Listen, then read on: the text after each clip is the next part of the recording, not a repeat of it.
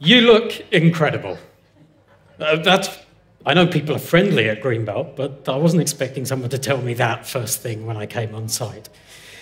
Thing is, I've got many friends here that I only ever see once a year. And I'd forgotten that this time last year, there was 50% more of me.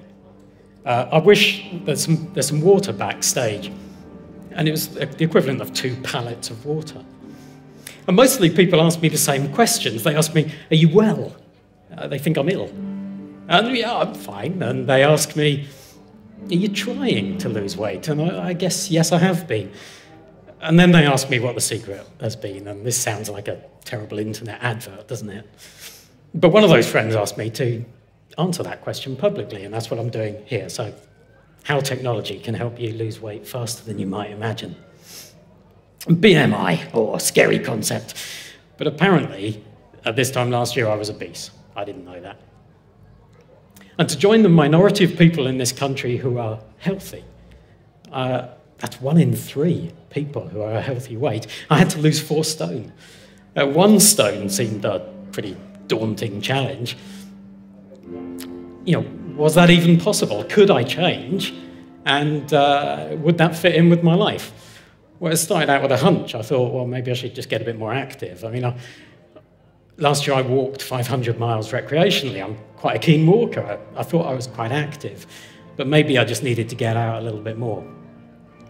So technology, these little devices, mobile phones. The latest phones have got little circuits that will track how much you're moving. And there are all sorts of apps that will tell you how you're going. I thought I'd give that a go. Nike Plus was the first one I tried. Nike Plus Move. It awards you fuel, a completely pointless concept, but it gives you a bigger number the more you move. And you can compare one day with the previous day and so on. And I pretty soon got quite addicted to finding out, was I moving more or was I moving less? There's a leaderboard as well. It turns out if you walk for an extra half hour on the way to the bus every morning, you soon top the UK leaderboard. And then you get really annoyed when someone is doing a tiny bit more than you and come back off those leaderboards. But the problem was that I don't always carry my phone with me. So various companies have solved that, and they've taken all the circuitry that works out how much you're moving, and they've shrunk it down, and they've put it in wristbands or in little clip-on gadgets or something like this. This is called a Fitbit One, and it's really boring. It's a pedometer. It counts how many steps I take. There we are. That's a couple more. And so far today, apparently I've done 7,410 steps. It knows how tall I am, I've told it, and it reckons that means I've walked 3.08 miles. Wow. It also has an altimeter. It reckons I've climbed the equivalent of 15 floors today. It synchronizes with an app on the phone, and I can see all of those things on the phone, and so I can compare again, day in, day out. Am I exercising more? Am I exercising less? But there's another trick, and this is the key thing. With Fitbit, and there are other companies that do the same thing, with Fitbit, you can, by telling it your age and your weight, it takes those numbers and turns them into the number of calories you've burned. And calorie counting, apparently, back in the 70s was a big thing. Well, in my book, it's quite a big thing now. So according to Fitbit, I looked just a minute ago, I've burned 1,385 calories today. And if I eat fewer calories than I burn, I should lose weight. That's the theory. So I gave it a go. And if you tell Fitbit what your goal weight is, and tell it how hardcore you want to be about losing weight, it gives you a budget, and it will tell you at the end of how many calories you've got left for the rest of the day. Brilliant. If you're running out of calories, quick loop round the block, and literally all I've been doing is walking. I've not been running or anything extreme like that. If you've got a few calories spare, eat cake, celebrate. You can even hook it up to digital scales in the bathroom.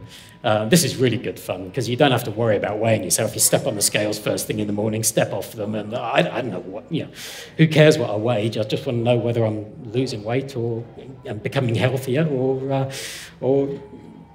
going the wrong way. The side note, if you visit my house, don't step on my scales because your weight gets uploaded to the internet. It's amazing how many people weigh themselves at my house. I never knew. So eat less, exercise more. I mean, who knew? Big secret, right? The key thing is, we all know the secret, but these technical devices bring all of the information into one place and help us see what we need to do. Information really is powerful in this sort of environment. After 4 months, I'd lost 4 stone. I'm still a little bit shocked at that. And I wouldn't say that Fitbit, or there are plenty of other devices that do similar things, as companies like Garmin and Nike produce very similar devices. I wouldn't say that they're a panacea, that they're the solution. The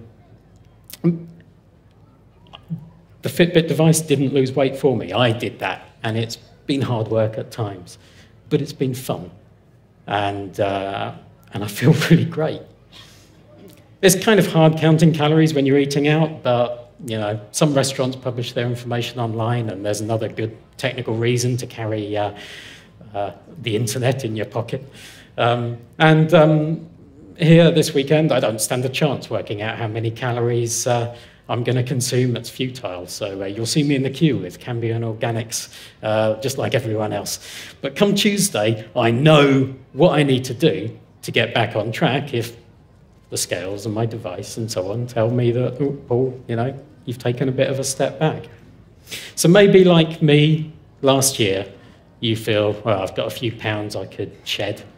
If you do, there's 3 things I'd like you to remember. Information really is powerful. Change is possible, and you're incredible. Thank you.